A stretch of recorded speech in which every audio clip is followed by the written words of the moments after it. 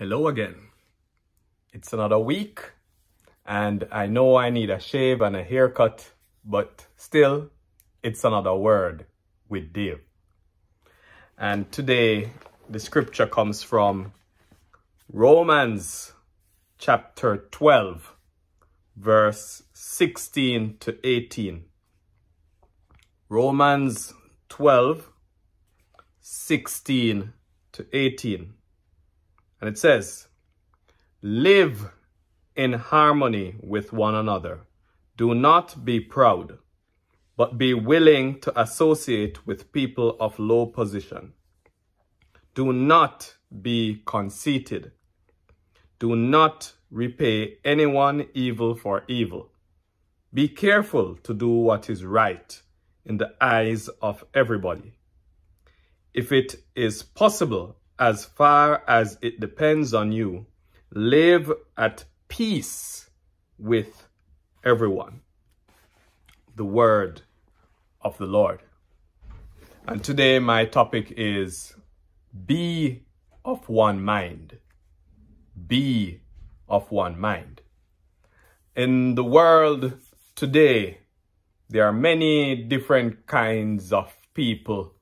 And if we want to zoom in more on the church, there are many different denominations and many different belief systems out there.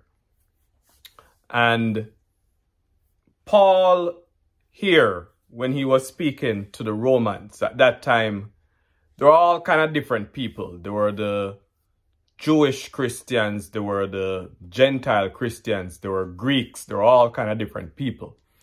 And especially the Jews, the Jewish Christians, it was difficult for them to break away from the tradition that, the Gentiles, you're not supposed to mix with the Gentiles. And everybody have their own way of thinking.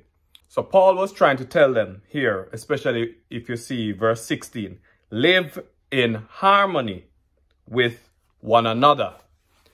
Another version says, be of one mind.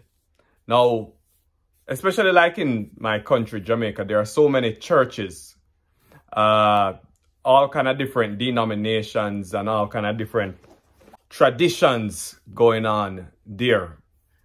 And you'll have, for example, this is just an example. Yeah, for example, one church don't want to associate with another church because they don't have the same kind of system. They don't have the same kind of belief system. Or one church focus too much on one thing while another church focusing too much on another thing. And you have all kind of people and all kind of different mindset. But if you think about it, no two people have the same kind of thought process. No two people, whether you go to the same church, you work at the same place, no two people have exactly the same kind of thinking. So Paul was telling the people in Rome that they need to get along. So, hey, if you're a believer and you go to another church, you're a believer, you believe in Christ. Be of one mind. So that's what Paul was trying to say. Be of one mind. You're a Pentecostal, you're a Baptist, you're a Seventh-day Adventist, you're a Roman Catholic, you're an Anglican, you're a Methodist, it doesn't matter. Be of one mind. Amen.